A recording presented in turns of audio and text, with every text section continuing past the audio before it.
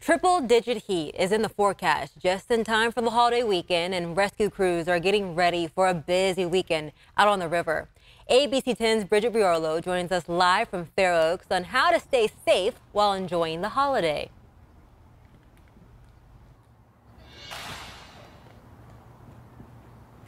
Monica, not only are we expecting extreme heat this holiday weekend, but our rivers are faster and colder than they've been in years. And first responders are concerned there might be more rescues out on the water. But they say if that happens, they're ready to save lives. It's not 4th of July just yet, but the celebrations are already getting started. We have a huge family reunion going on, and so we're going to float the river with all the cousins and aunts and uncles. The American River is a popular place for families in Sacramento to have fun and cool off. But with the first wave of triple-digit heat in the forecast for the holiday weekend, water rescue crews are standing guard. Especially with the heat rising, the calls will increase. It's already been a busy season for Metro Fire engineer Phil Graffis, whose team has responded to dozens of distress calls along the river this year alone.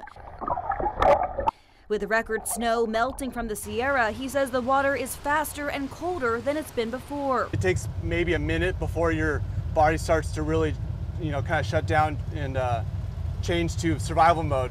And is warning even the most experienced swimmers to take caution. Because even like we saw earlier, there's parts where if you aren't familiar with the river, it can kind of suck you underneath and you don't necessarily see it coming. So even if you are a strong and confident swimmer, it can sneak up on you.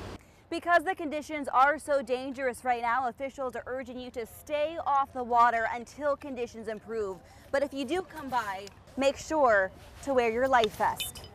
So far this holiday weekend, those rafting and kayaking along the river are not taking any chances. You want to have a life jacket no matter how good of a swimmer you are or what you're doing anytime you're especially in a river like this with how high the levels are.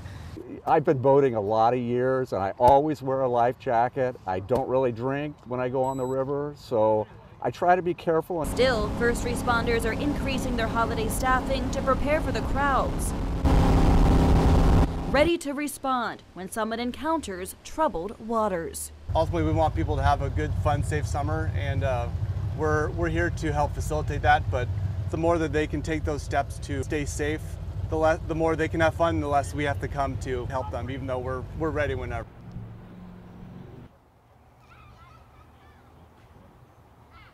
And as you can see behind me here, there are already plenty of rafters taking advantage of our local waterways and doing so safely. But if you do see someone out on the water in distress, you're urged to call 911. And here are the key tips. Make sure you report when you saw them, specifically what time, what they were wearing, and where you last saw them in the river. This way, you can let the helicopter above know how to spot them and for them to pass along that information to a rescue boat so that they know where to launch, because every second counts when responding to a potential drowning, Monica. And Bridget, I'm so happy to see right behind you is a family all wearing their safety life jackets, following those rules, enjoying the holiday the right way. Bridget, thank you.